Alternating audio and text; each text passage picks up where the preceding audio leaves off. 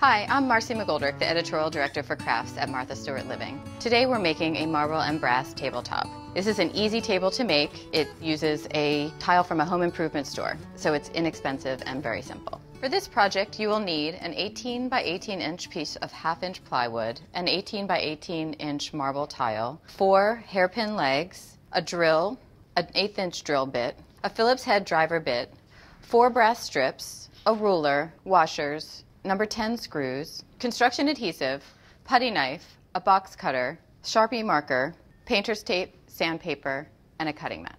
To make the tabletop, you're going to apply a thin coating of adhesive to the plywood.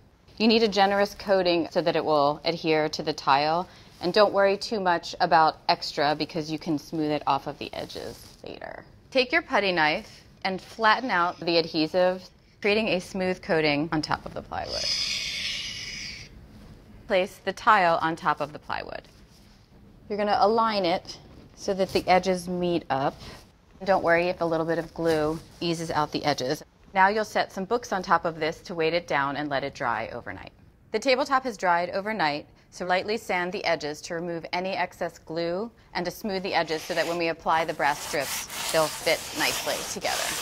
And once they're smooth, apply the table legs about a 1/2 inch from the edge of the plywood, and we're going to pre-drill a hole, so you'll need to mark where the screws are going to go in.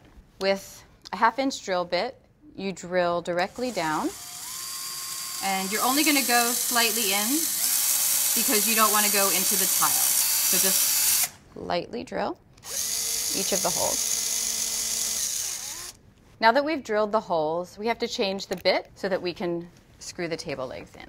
You also need a little washer on the end of each of the holes, and then number 10 screws.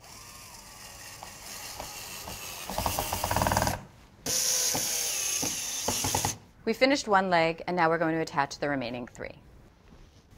Now that we've attached the legs, we flipped the table over, and now we're ready for the final step, attaching the brass strips to the tabletop. You'll need 4 strips in total.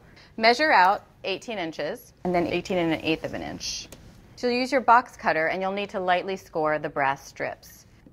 Once you have a pretty deep score, you can break it and see how it does. Now we've cut all our strips, we're going to apply them to the edge of the table. Start with a thin bead of construction adhesive. Again, a generous amount so that you can ensure that it will adhere. And make sure you get it all the way to the edges because you want to make sure that the edges are especially covered.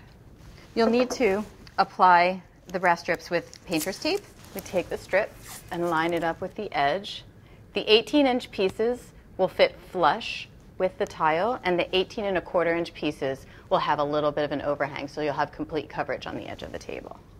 And then you use the painter's tape, and it'll wiggle for a little bit, but you want to make sure it's completely flush and tight. And as you go down, keep checking to make sure that the brass isn't sliding down. That's the first side, and we're going to repeat with the other 3. Now we've attached all the edges and the finishing touches to the tabletop. It just needs to dry overnight. Well, our table's all finished, and I think it will look great in a living room or in a bedroom as a side table, and it was quick and inexpensive to make.